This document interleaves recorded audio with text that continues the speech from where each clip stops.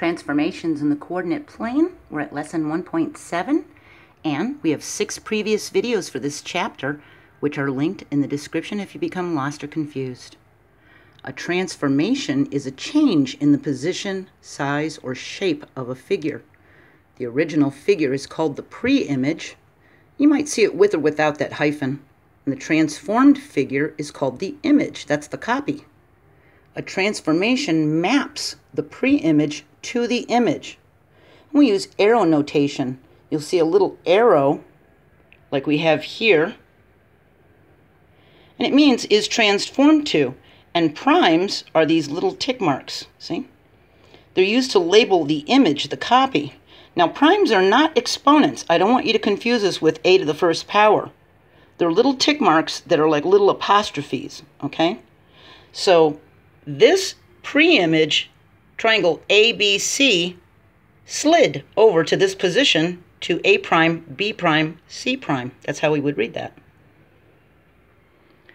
Now, a lot of you are familiar with the Transformer toys, and they change, don't they? They go from a vehicle like a car or a fire truck or, you know, this kind of truck to a robot. They transform, they change, don't they? So we're going to talk about 3 transformations. There's also dilations. We'll talk about that in chapter 4.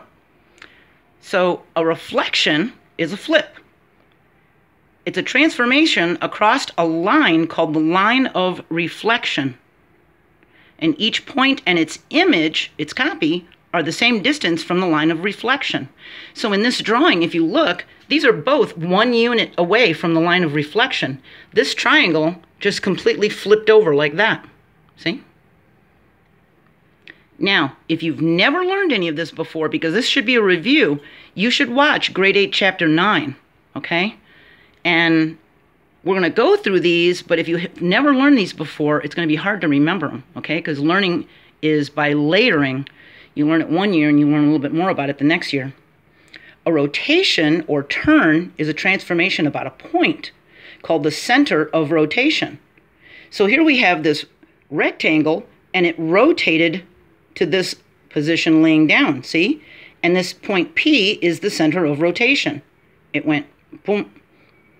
Each point and its image, its copy, are the same distance from the center of rotation. So if you look at point A, it's 2 units away from the center of rotation, and A prime here is 2 units away from the center of rotation. And B, C, and D are the same distance from this point P, okay? A translation or slide is a transformation in which all the points of a figure move the same distance in the same direction. So this blue triangle translated, it slid up to here, see? We can identify transformations by looking at the figures. We look at this triangle ABC, it's a right triangle, and we see A prime, B prime, C prime triangle. Well, this figure flipped across a line of reflection. It's a reflection. And we can use arrow notation to describe the transformation. We write a little triangle symbol to stand for triangle, ABC. The arrow is read as is transformed to triangle A prime, B prime, C prime. This figure didn't flip or turn. It looks like it just moved over. It just slid over, didn't it? It's a translation.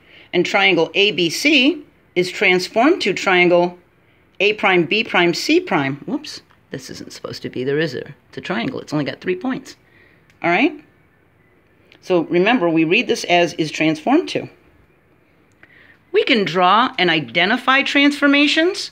A figure has vertices at A, B, and C, and A is at -1, 4. That's the X and the Y.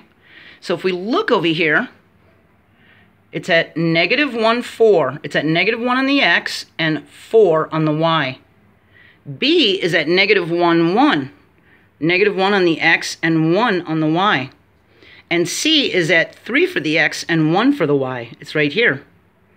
After a transformation, the image of the figure has vertices at A prime is -1, -4 down here.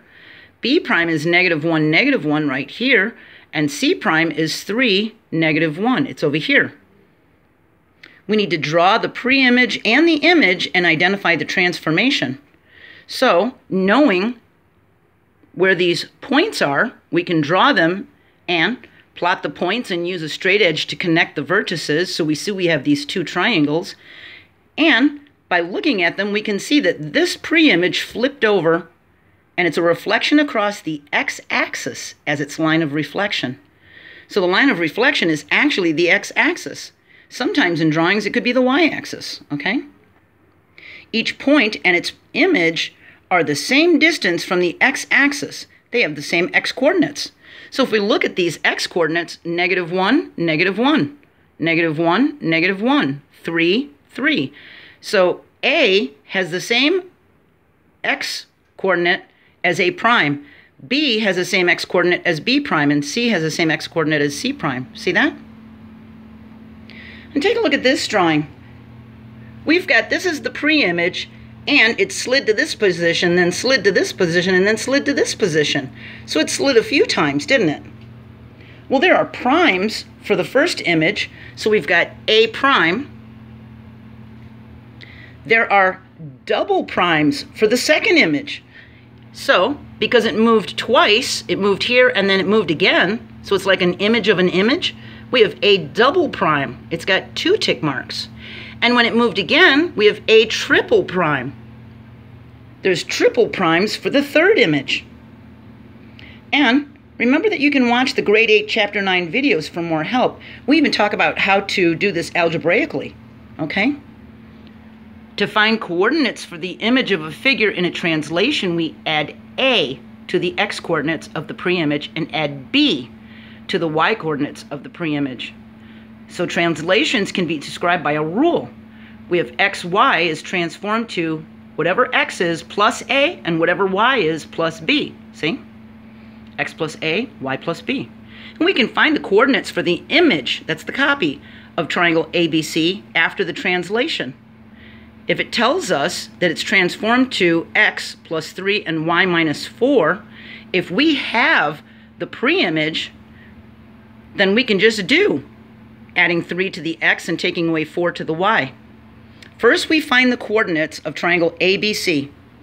So we can see A is at -1, 1, B is at -3, 3, and C is at -4, 0. Now, knowing these coordinates, all we have to do is add 3 and take away 4. We add 3 to the x values and take away 4 from the y values. So we apply this rule to find the vertices of the image, the copy. A prime is going to be our x, -1 plus 3. That's our rule. We add 3 to -1, we get a 2. Our y for A prime is going to be 1 minus 4. That's the rule. That's going to give us a -3. So now we know the coordinates of A prime. We do the same thing for B prime and C prime. And for B prime, we get a 0, -1. And for C prime, we get a -1, -4 after we do the math. And we can plot these points and finish the drawing of the image by using a straight edge to connect the vertices. And now that we've got these points, we know that this is our image. And look, it just kind of slid down, didn't it? So it translated. We can write a rule that maps the cars from position 1 to position 2. So if you look at these cars, I used the tip of the bumper for my A and A prime. And I looked at the coordinates. This is at 1 for X and 2 for Y. The tip of the bumper, isn't it? And this one is at -9 for X and 4 for Y. So now that I've got these coordinates, the image didn't rotate or reflect, so it must have slid as a translation. The car moved across to the left and up a little bit. It kind of slid up like that, didn't it? To translate A to A prime, 10 units are subtracted from the X coordinate. If it's at 1 and it goes to -9, well, it must have moved 10 units. So we need to take away 10 units because it's going into the negative. And 2 units are added to the y coordinate because we were at 2 and now it's at 4, so we must be adding 2. So our translation rule is x minus 10, y plus 2. And this rule will be the same no matter which point we began with. If we say B is the bumper, we look at where B is, and it's at 10 for X and 2 for Y. We can use this same rule and find that B prime should be at 0, 4. We're going to take away 10 and add 2. Take away 10, we're at 0. Add 2, we're at 4. See? So, if you look in a mirror, you are the preimage, and your reflection is the image. And the mirror itself is the line of reflection. For rotations, if you look at her, she's spinning around in this tight little circle. So her center of rotation is a dot on the top of her head. She's just spinning around like this. Her center of rotation is the center of her head. Same here. She's just doing it a little tighter, okay? So she'll go faster. I don't know if you've seen these toys that you put on your ankle and it spins around in a big circle and you jump over it, you skip over it. Well, her center of rotation is her ankle, and this is rotating around in a big circle around her body, around her ankle, okay? So the center of rotation can be directly in the middle of the figure, and it could just rotate in place like this, like the ice skater, or it could be one of the vertices, and it could rotate around the vertex like that. It could also be away from the figure and rotate like this and have this as the center of rotation, but it's rotating far away from it, okay? For translations, it's just a slide. If he slid and stayed in that position with his legs and arms and everything exactly like that and just slid, he'd be translating. A penguin slides on its belly on the ice. If it stayed in that position and just moved stiff like that, he'd be translating. We would be able to plot the tip of its beak to another location using the tip of its beak as A prime, couldn't we? We're going to discuss more about these transformations in chapter 4 and chapter 9, okay? I'm going to talk about the dilations too. So just so you know, I got a picture of Emma up here. She's dilating. Let me see if I can. This is dilation. Think of like your pupils dilating in your eyes, okay? Here she's big, she got smaller and smaller and smaller, or you could look at it as smaller and she's getting bigger. But that's a dilation, larger or smaller, okay? So, I hope this was helpful like I always do. And our next lesson is going to be using inductive reasoning to make conjectures. I'll explain what inductive reasoning is, and I'll explain what conjectures are, okay? So I hope you have a great day. And if you had any trouble with this, go back to the grade 8 math playlist, chapter 9. There'll be a link in the description to help you. And maybe hearing me explain it in a different grade level might be better for you, okay? I'll see you next time. Bye.